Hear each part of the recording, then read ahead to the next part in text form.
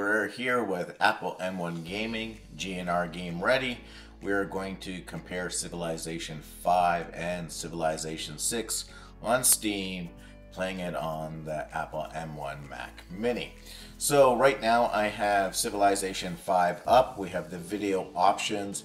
You can see that the max resolution only is a 1080p screen. I have a 4K monitor, but for both of the games, they don't run on 4K natively, or it wasn't designed that way, so it doesn't run on the 4K monitor. I can put it on that screen, but it's still 1080p, so there's no advantage to it.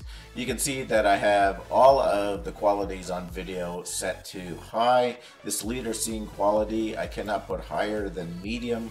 For some reason I'm trying to scroll here, so medium is what we get there. Also with Civilization 6, everything is maxed out to Ultra on there, or is Ultra Max. I have everything on Ultra there, and the video is smooth. We're going to run also our quartz on this so we can see the frames per second. For both games I achieve over 90 frames per second. We're also going to look at the three things of how the game is running on the system. We can see for RAM, even before getting into the game, it's 64%. The game uses itself 1.14 gigabytes at the moment, but let's start playing to see how it goes. That's drastically different than Civilization 6. GPU is currently at 77% utilization, and CPU is at 44%. I'm going to jump into a game that I already have going on where it's in mid-game. That way there are many other nations on there, and there's turns going, and there's lots of workers around, so we can actually see how the system is functioning when the game is in full swing.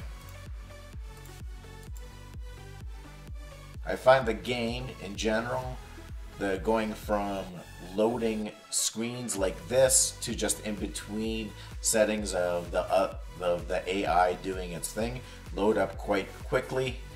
So waiting here at this screen is nothing like before. I used to run an Intel i5 around 5500, so 2014 was my last PC, but I've had other Macs, but I just never gamed on Macs before. This is changing everything for the gaming.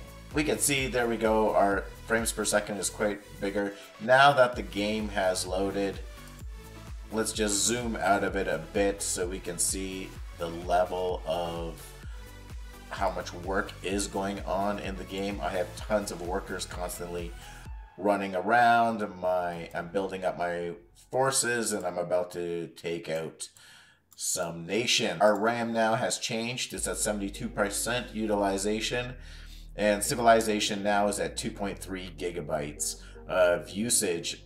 Again, I stress this unified RAM on Mac operates differently. We will see once we get into Civilization 6 how much utilization of the RAM is going on at that time, but I find that the games work brilliantly even when the RAM is close to maxed out. GPU is operating almost at 100%, and my CPU is at 64%. I'm just going to play the game for a little bit. I have all my workers on automation. I'm going to try to have it automate as much as I can, just so you can see the speed at which this game does function at. Even at the high level of detail of zooming in, we will see how we can see what is going on. If you have any questions in regards to gaming on the system through Steam, fire off your comments below and I will try to answer them. If you have any games that you want me to test, let me know as well, and I will put them on. And our next video coming up is going to do with Nintendo and emulation on Apple Mac M1.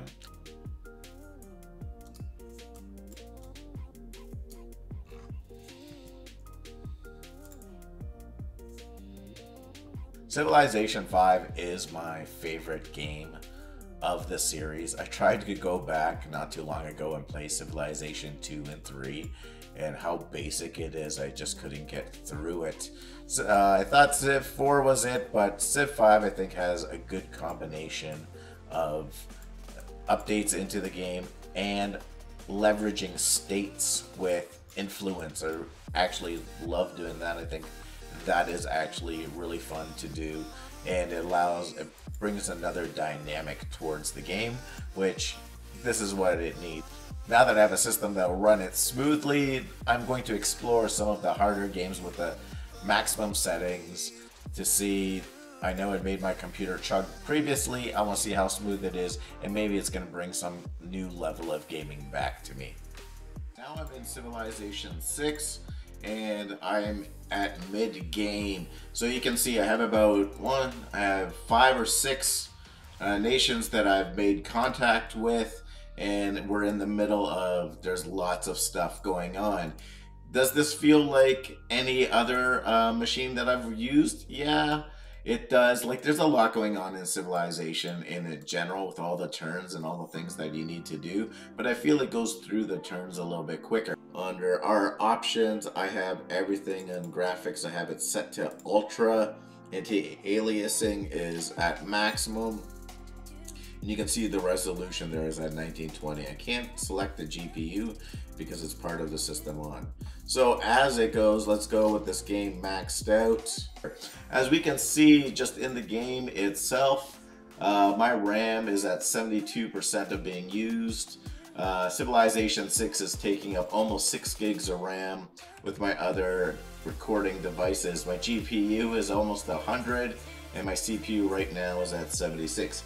As for frames per second, is way over 90 frames. I'm running this on a 4K monitor. However, the resolution is not a 4K, but the frames per second are actually good. So just based on my map and how it goes, you'll see how I go through the game and how long it actually takes, and if there's any kind of difference.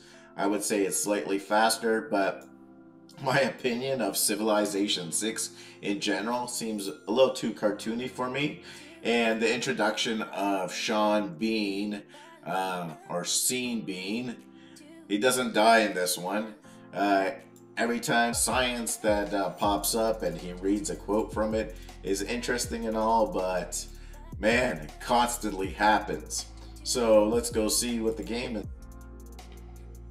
So with the game, I find that I'm waiting between turns like I normally do. Now that it's ramping up to more people that I have and more things going on. The thing I learned about the Mac is when you have 2 displays going on and you want to arrange them, where you have the menu bar, if you relocate it to the other screen, that becomes your main screen, and then that's where the Steam window follows. You can't force the window over. So let me just push through a bunch of turns here just so you can see what the flow is like, and then this will be.